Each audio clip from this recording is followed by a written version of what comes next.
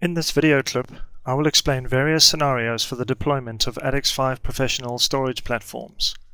I will talk about hosting, customer-side storage platforms, nested platforms, and the design considerations for bandwidth and disk space. Let's begin by taking a look at the components of a storage platform. In a redundant configuration, the primary storage platform will consist of an account server. This holds backup group and account configuration settings, including the amount of space per group or account, and to which storage server backups are stored on. It is used for authentication during a backup or restore. The account server uses a SQL database that is backed up automatically. A slave account server can be set up as redundancy for the primary account server. Report server, with standard and enterprise reporting available. Storage server, this is responsible for managing backups, restores, month-end roll-ups, and offsite mirroring. The storage server can also be set to perform HSM archives of older backup dates to a different medium such as cost-effective disk. The console is used to administer the account server, storage server, and report server, and is also used to create custom client SE and DLs. Lastly, the web access server.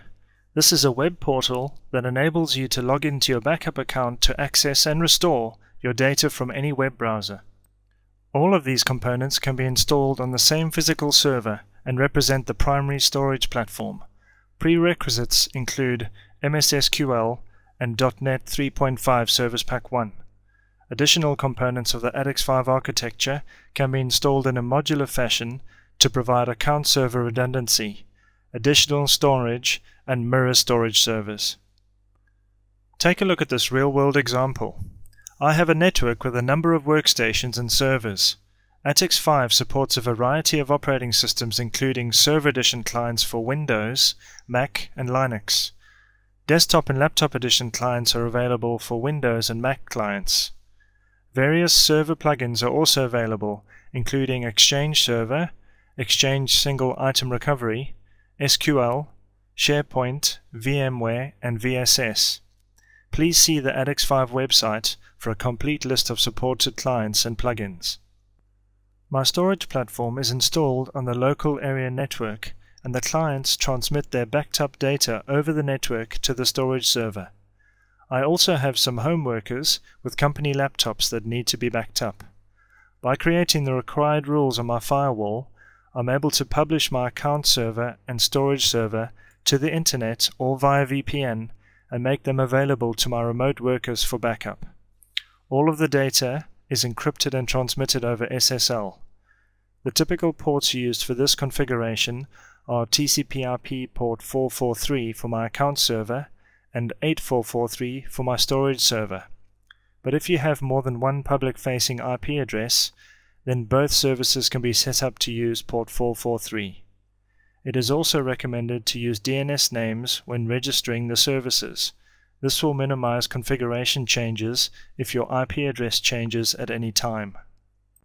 In order to provide an off-site copy of my data and redundancy for my storage platform, I have several options, including installing a storage platform at the second physical location and mirroring my information. This would be suitable if I had a remote branch office where I could locate my storage platform. This is known as nested storage platform architecture. I am able to back up data at each site to the local storage platform and then replicate that data to the storage platform at the remote site. This ensures that I have a copy of all of my data at each site, while I'm able to take advantage of fast local area network backup and restores. I am able to control the mirroring bandwidth using the mirror throttle map. If I did not want to invest in the required hardware for this solution, I could approach an Attix5 hosted service provider who already has the entire infrastructure in place and use their services. Let's take a look at how an Attix5 hosted service provider might have their storage platform set up.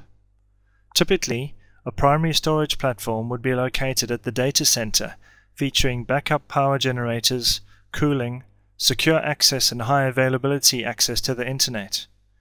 This primary storage platform would replicate its data to a slave account server and storage server located at a different physical data center.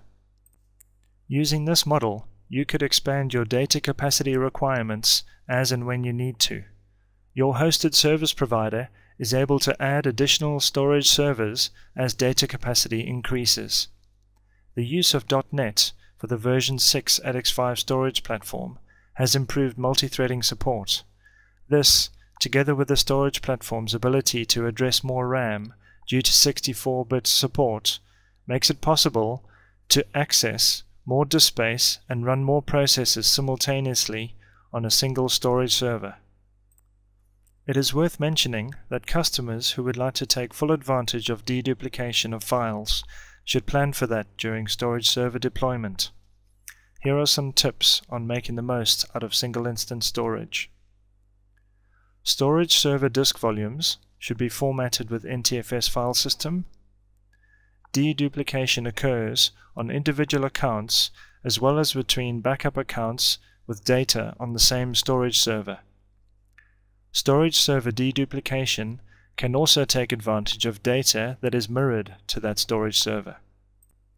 To summarize, storage servers with more backup accounts and more data capacity will make best use of deduplication.